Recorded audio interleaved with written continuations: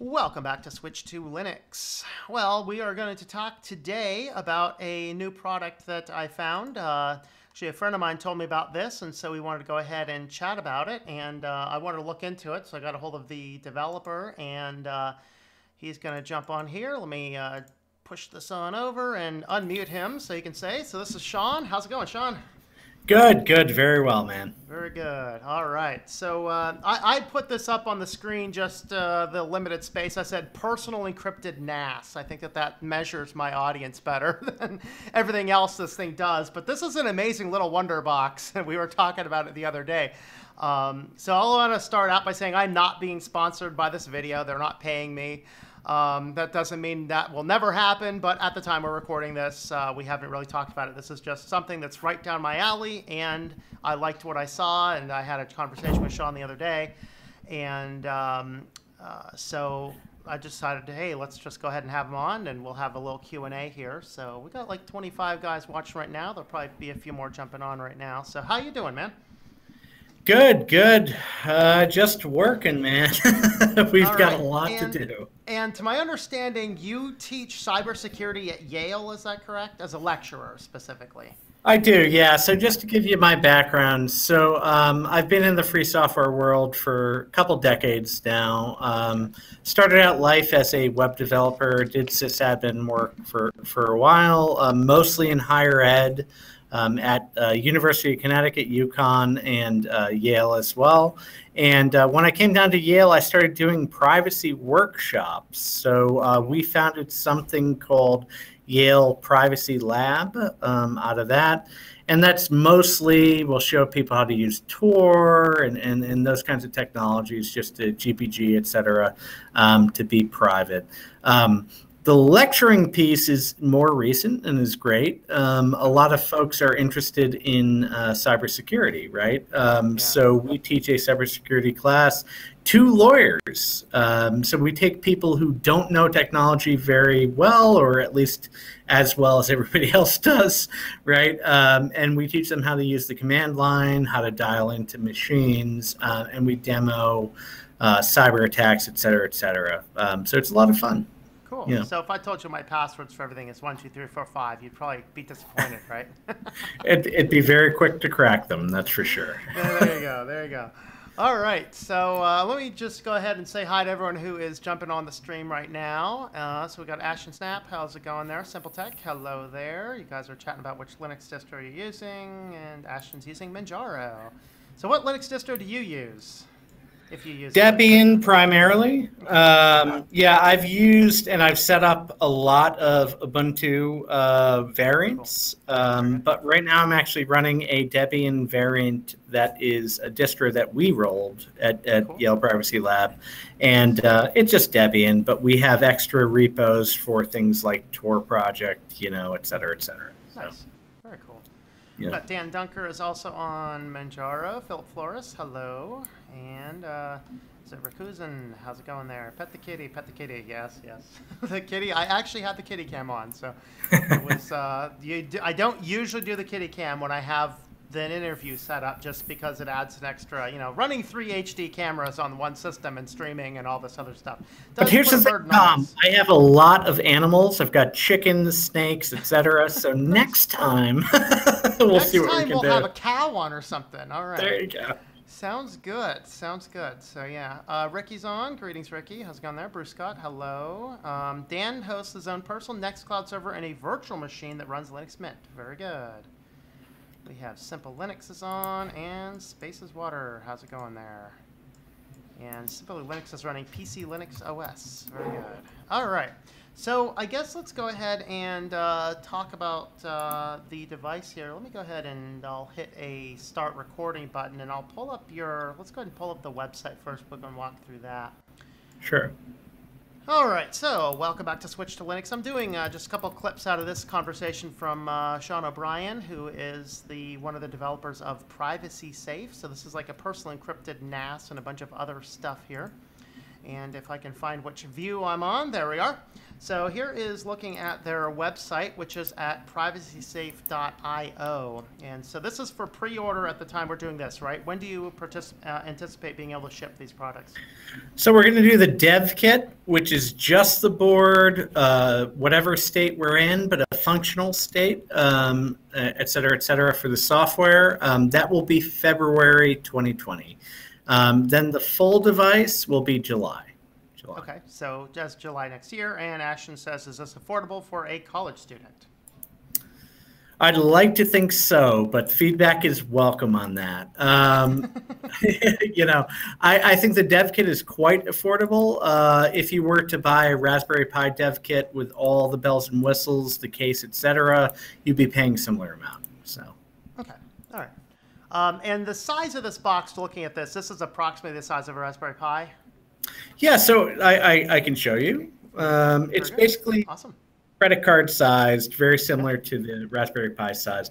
We're using the Beagle board AI board, which is a new board that they just pushed out as an upgrade to the Beagle Bone Black. They are, like I said, credit card sized, so very good. Awesome. Smaller than your cell phone. And is that a gigabit port in there? Or is it a 10-1000 or 10-100? Definitely gigabit. Yeah, definitely gigabit. Okay, yeah. Good. And of course, I always like to ask these questions. I'm a geek. What's the power draw on the board? What's the power draw on the system when it's running? Oh God, I gotta look up the. I knew and, this a week ago when I had to talk to people. So. Right. You know, but so is it going to be comparable to a Raspberry Pi, or is it going to be comparable? Like I run, this is hilarious. My pfSense router actually draws more power than my NAS, which is in a micro tower computer. No, it's going to be comparable to Raspberry Pi, and I knew that answer, I swear. So just give me a minute or two. Actually look it up. My hardware people will be mad at me if I actually give a wrong answer to that. Okay. Well, you're looking that up. So they have malware protection built into this, so you can do a real-time scan of viruses on your system. This does support, you were telling me the other day, 1 or 2 cryptocurrencies, and in fact, the payment processors for them as well. So you can do your own payment processing. A password vault to keep your passwords safe, and share and sync, which is kind of the NAS portion of this. So these are kind of all built into this. Yep. So we're using BTC Pay, which is the decentralized, local installable Bitcoin payment processor. Hypothetically, most people, I think, will not link their hot wallet, so to speak, to the device, but it allows them to, let's say, take payments via a device like this and not have to pay any percentage to a Coinbase or sure. Binance, et cetera, et cetera. The other cryptocurrency we're pushing very hard, of course, because of the privacy aspect of it, is Monero. So we're using the Monero D wallet from Debian and writing a front end for that. But also, BTC Pay and Monero are working very closely together. We're hoping by the time we ship that we'll also be able to promise Monero payments through BTC Pay, which I think is going to happen. So Monero and Bitcoin? Yes, exactly. Okay. Those are the two mains. Okay. However, BTC Pay does some other things. It does Litecoin and so on. Okay. To kind of limit the attack surface especially, and also like what we have to test for, we haven't been doing Litecoin, but you can do it. Sure. Yeah, totally. I just had that question come through the chat feed. That one. Yep. So make sure we got that one now. All right. So let's talk about now. The thing that I like the fact is a nice little box that you can run in your own house or your own business, and it'll function as a NAS. Now, what is the size of the drives in here? So for the dev kit, we're just shipping an SD card that is 64 gigs. For the basic version, we're shipping one 120 gig drive.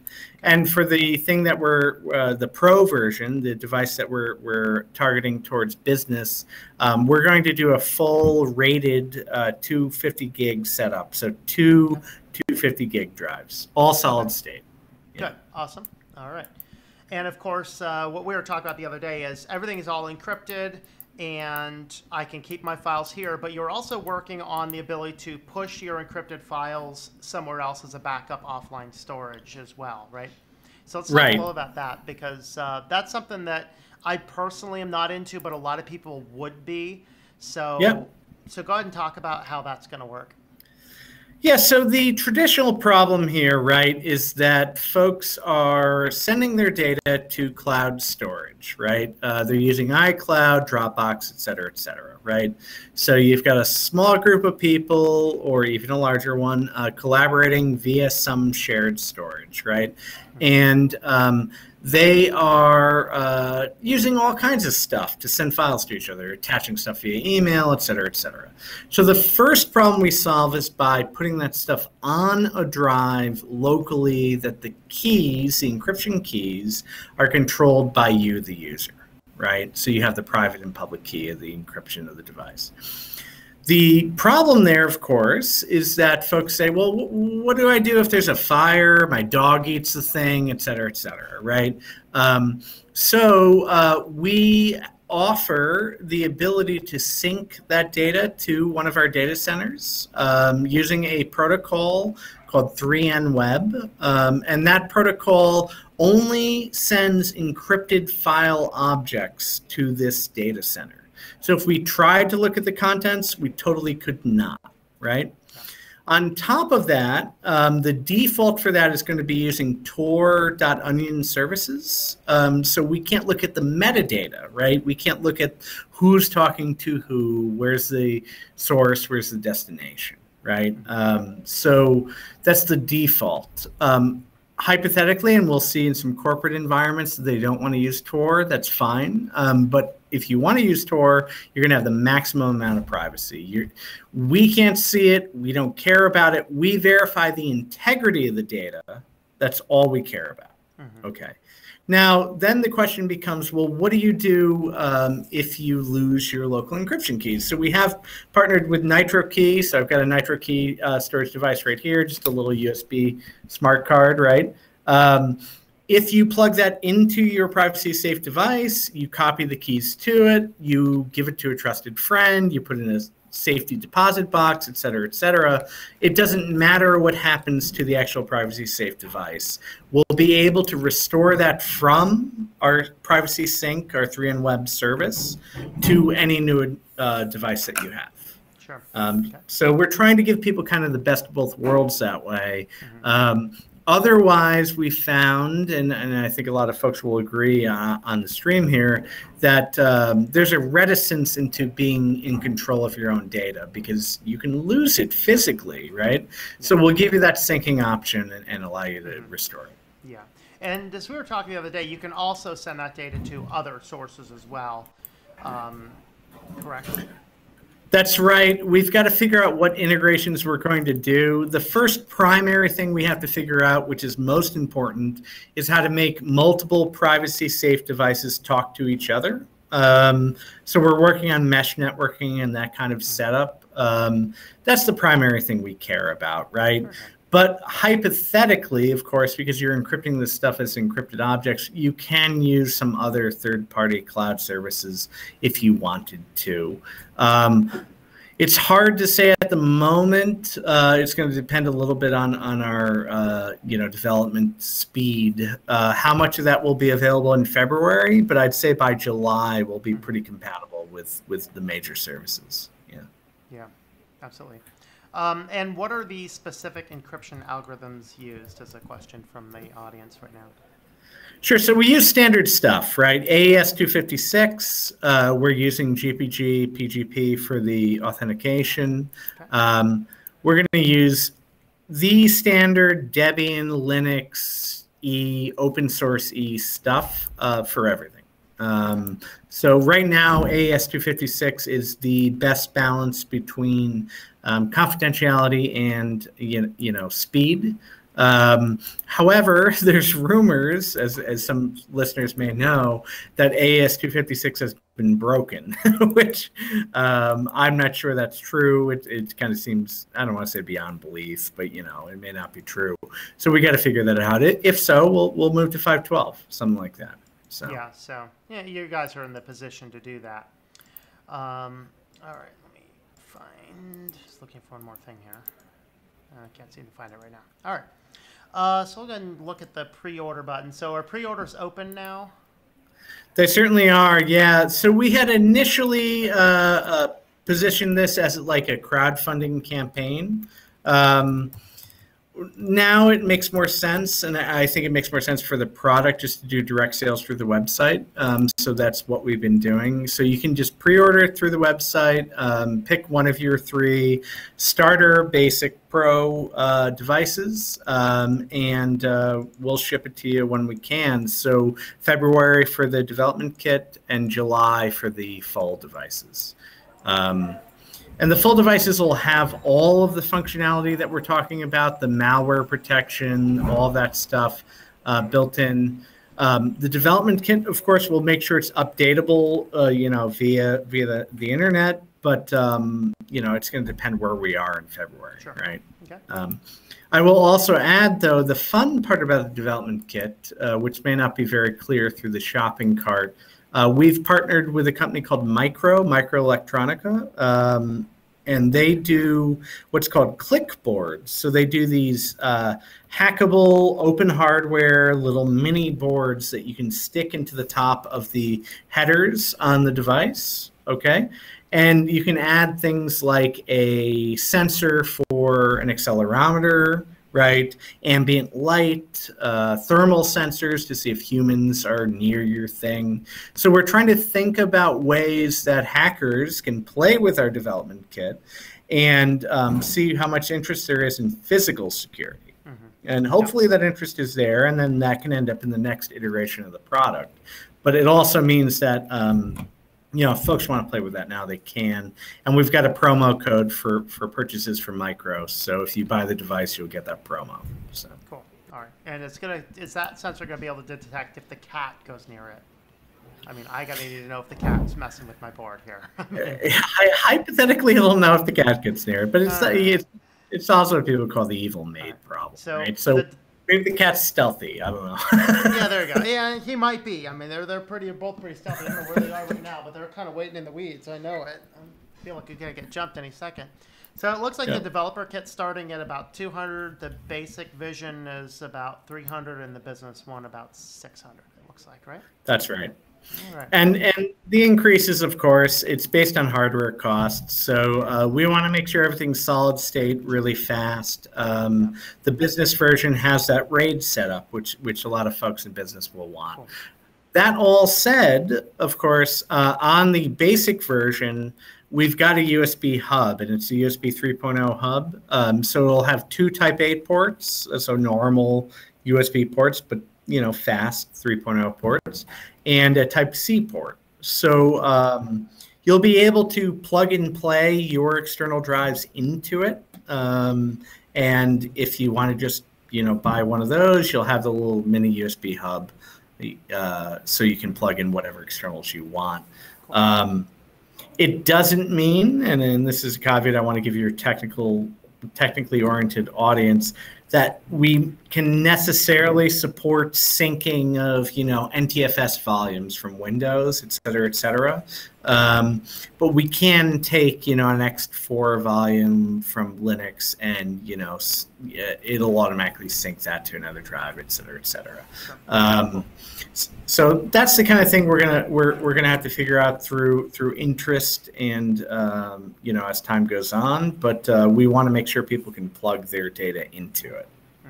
Sure, absolutely. I just want to, for anybody else that jumped on later, I am not being sponsored for this video. Just gathering information about something that I seen pretty cool. So I built my NAS. We were talking about this, and I built my NAS out of I run Open Media Vault on just a basic micro tower PC.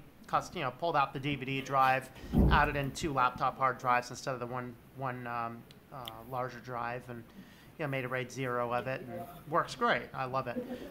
But I'm always looking for ways, other things, other sources, things like that. All right, so actually, Mitchell's right on the wavelength. I wish he could jump on here with us, because he asked the next question, which was exactly where I was going to.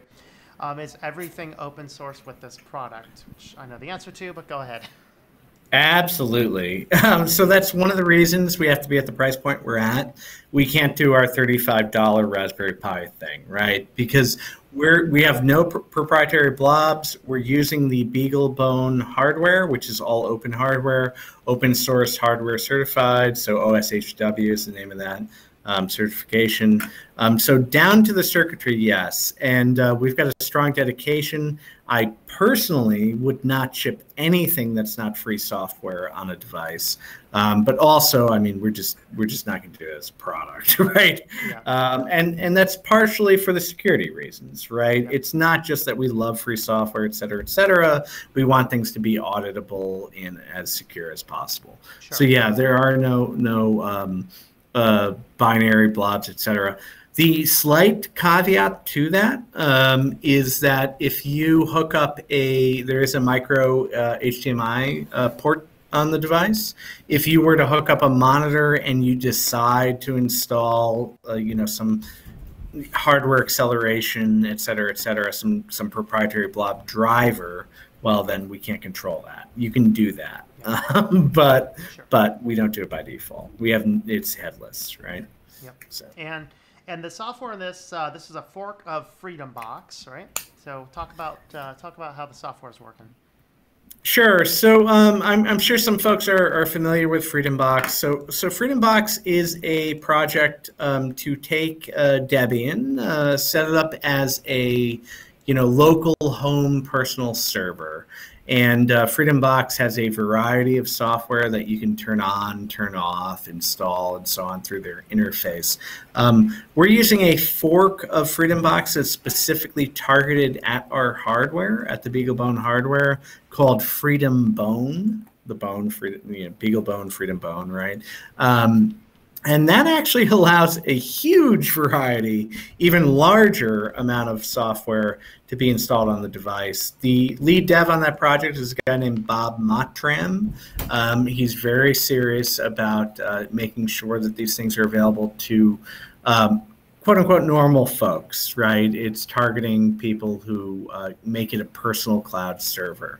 Now, our modifications are going to be, the specific ones we're trying to do to go after the crypto coin community, make them happy with what we're modifying and so on. So we're not going to necessarily put everything on the device, right? And we're going to be doing some new mods. We're going to put GNU Health on there, which is a healthcare suite.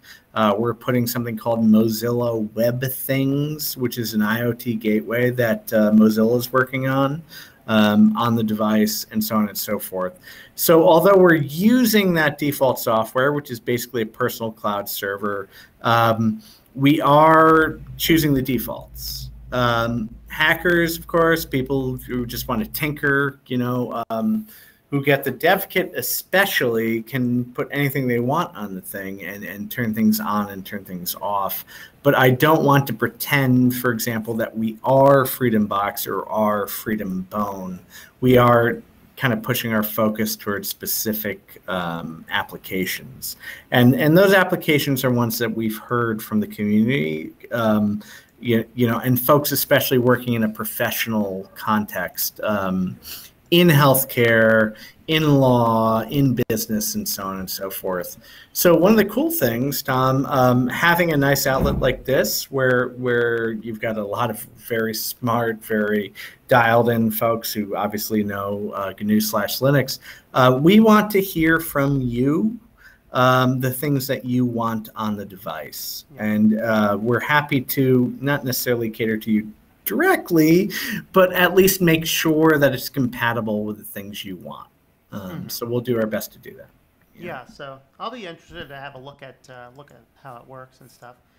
It does look like your the FreedomBone website linked on your site is not correct. That takes me to a 404. I was trying to get there, but I really hope their site's not down, but it is. Shoot. Yeah, is that the same one? Or there's a freedombone.net. I'm not sure if that's the same organization or not, but yeah, it was, but you know what? Yeah, use the freedombone.net. I'll change that link. they used to resolve to the same place, but apparently not anymore. Maybe So I'll make sure it happens domain went out and they just said, never mind. So freedombot.net, yeah, check it out. Yeah, so you can get more information on the whole project at PrivacySafe.ai. I just dropped that link in there as well. And so anything else you want to say for the recorded portion of the show? Sure. So one of the interesting things about the device and one of the use cases that we've found folks are interested in for this sort of private, secure, locally available device is storage of crypto coins, right? Cryptocurrency, et cetera, et cetera.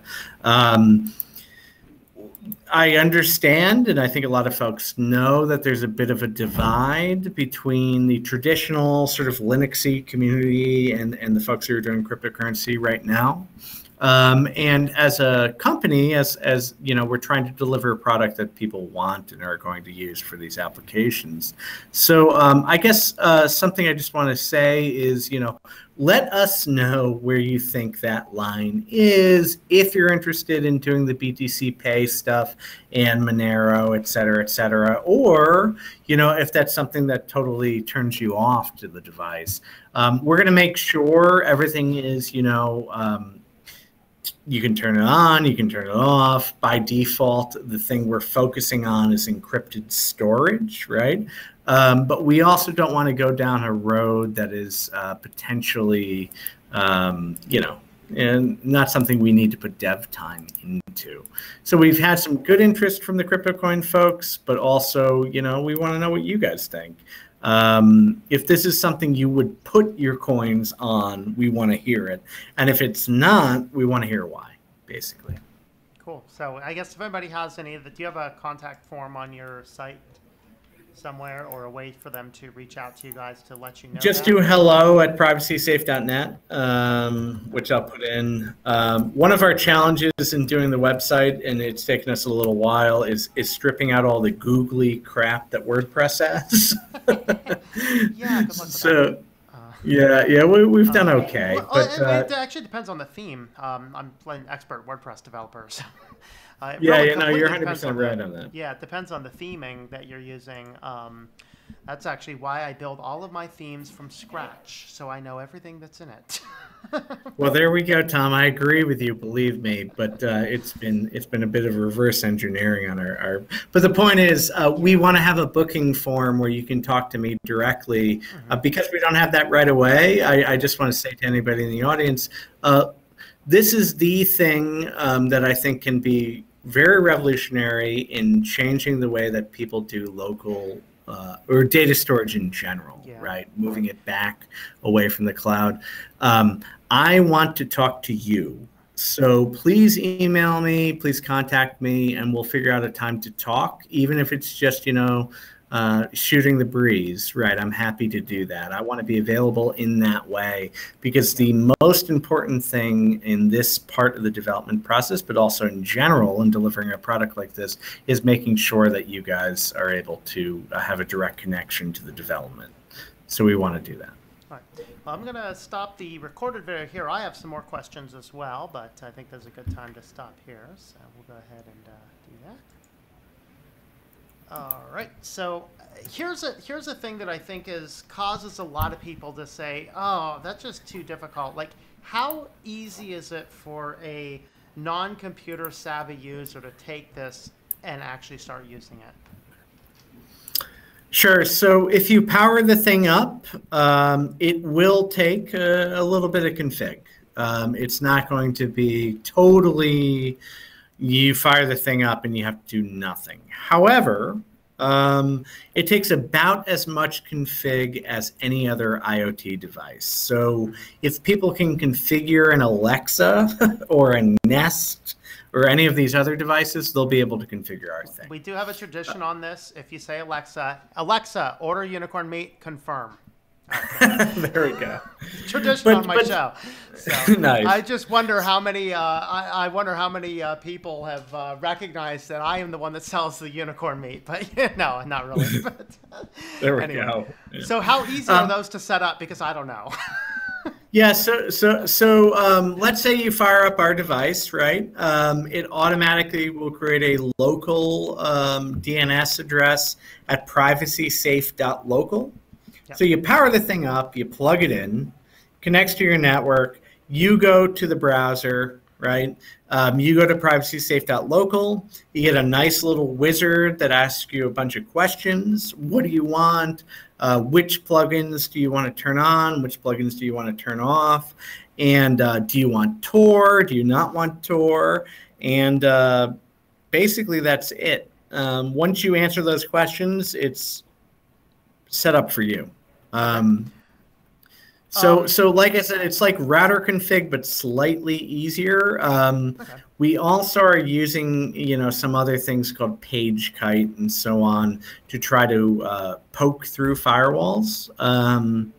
We'll be as successful as we can be on that, but I will, I'll give it a bit of a caveat, especially to the dev kit users.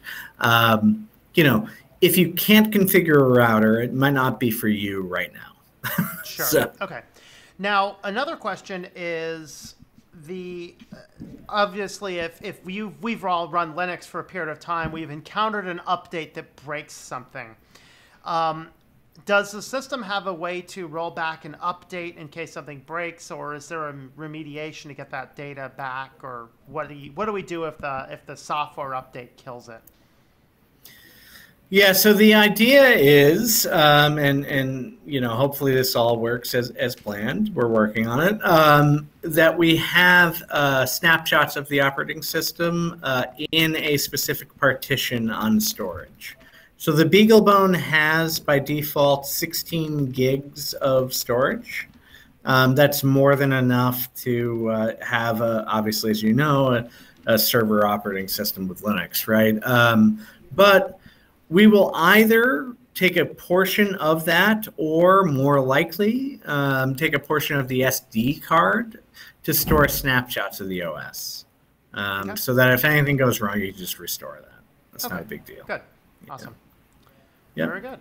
Let me see if there's any other questions that I missed going through. So if you guys have any questions watching, go ahead and leave those in here, and we will get to those. I'm going to scroll back up to see where we're at in our comment feeds, and let's see. Got to see where we're at here. I see a good comment here by Diamond Dick Shuey. Where was this 5 years ago when I built something similar myself that's completely let down, et cetera, et cetera? I just want to approach those kinds of things because the reason I care about this, the reason we're doing this, is because we've all known this is possible for individuals to do for a very long time, but there is no commercial product that is trying to do this out of the box. Sure. So the problem we're trying to solve is that. And I will say, of course, and I'm sure you would agree, Tom, when we set up our own Linux boxes, we have our own ideas about how things should be set up, right? So coming up with like a default config that the quote-unquote average user, the ever-elusive average user can configure is hard. And part of our work is not so much worrying about the security and the privacy, because we know that these encryption protocols work. We know that, these algorithms work. We know all that stuff is solid, very rock solid, because we use it for everything else, right? The hard part is making sure that users can actually plug this thing in, get it to run, and not have to do all the hard administrative stuff themselves. Yeah, so that's important. John asks, does this have a VPN server or client out of the box? So could I hook this up and have a VPN back into my office? Yeah, so we don't have it VPN service out of the box. We have partnered with, for promotion, we've partnered with iVPN. So if you buy the device, you'll get a promo code to use iVPN services. That has nothing to do with the functionality on the actual product when it ships, though. So I don't want to confuse those two things. Well, I think, though, what the question is like, I know I'm an extremely weird and rare individual. I actually have a VPN set up for what a VPN is supposed to be used for, accessing my network when I'm not here. Is there a functionality to get that? we're not talking No, about absolutely. And in fact, yeah. because we're targeting business environments too, Yeah. there's going to be a lot of businesses that want to run it on their corporate VPN. So Yeah. we've got basically a network config page that you can Cool. do OpenVPN through. So as long as your VPN is OpenVPN compatible, you'll be fine. Okay. I will add the caveat, though. If you're able to do that and worried about that, it may make sense for you to do it on the router level as well, right? Especially if you're using it at home. But anyway. Yeah. So kind of what I hear you saying is we do have to set up your own separate VPN, but you can use this with that VPN. Absolutely. And what that will require, and this is why I keep, I love Tor. I think it's great. I think it's a really important technology that we need to use. It makes addressing these devices and using, what would be traditional DNS a lot easier to just stick a .onion address to the device, right? But we also recognize that most people, or most quote unquote normal people, whatever that term means these days, are going to want to use it on the clear web. And those folks need a configuration screen where they can do that. So we will have that. There should be no major barriers to that, unless, like I said, it's some crazy, weird proprietary thing. So if I were to set this up on a home network, would I need to get separate DNS services to route a domain name through it if I wanted to use a domain name, or is it going to be easier to configure than that? What's your thoughts on that? Yes. So again, your three configuration options are local only, right? You just have a local, DNS and or IP, right? And you just hook up a bunch of them and they talk to each other. The second option is having them talk to a DNS server. We're going to obviously set one up with our data centers for the syncing service. So you can use that if you want to. All of the caveats with DNS and potential behavioral tracking exist with DNS, and that's obviously something we can't get around. If you set up your own DNS, at least you're in control of it. You can do that.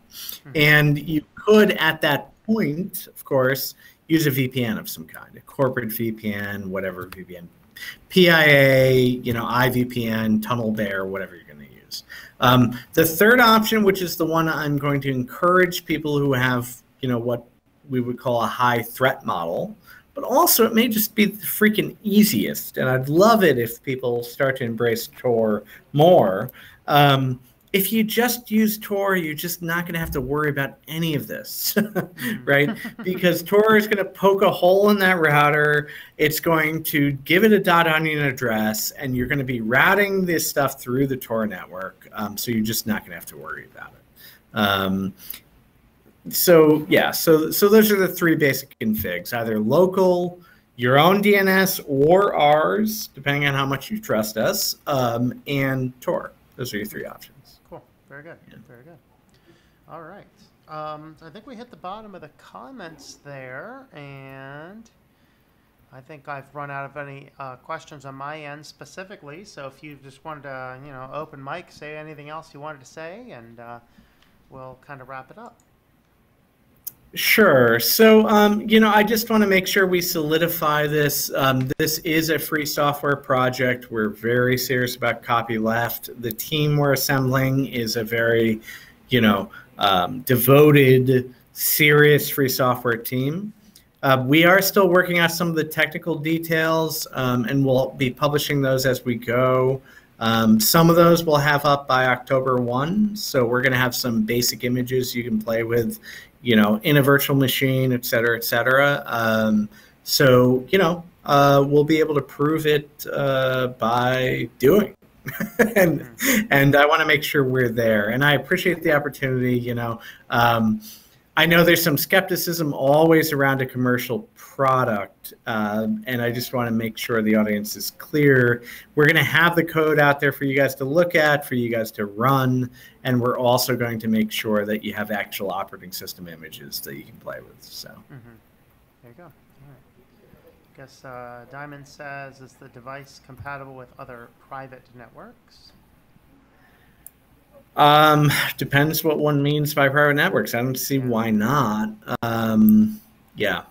So the protocol we're using is 3NWeb. I'll actually drop it into the chat. 3NWeb uses the SALT library to do some very, I don't want to say basic, but some very well-known public-private key exchange.